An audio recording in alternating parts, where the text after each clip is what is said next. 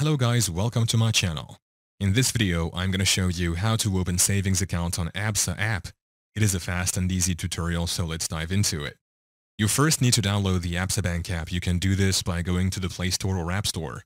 Once in here, just search for Absa Bank. You will get these options. Just tap on this, and here now click on Install to install it on your phone. If at all you had the app, then click on Update to update it. Now go ahead and open it. For me, I will just use their website to show you guys, otherwise in the app it will be the same process. Now just choose your favorite browser on your phone and click on it to open. Once in, search for Absa Savings Account and enter. We have this option at the top. Go ahead and tap on it to open. In here we have this place written Absa Digital Savings Account. Click on Open Account Online just below it.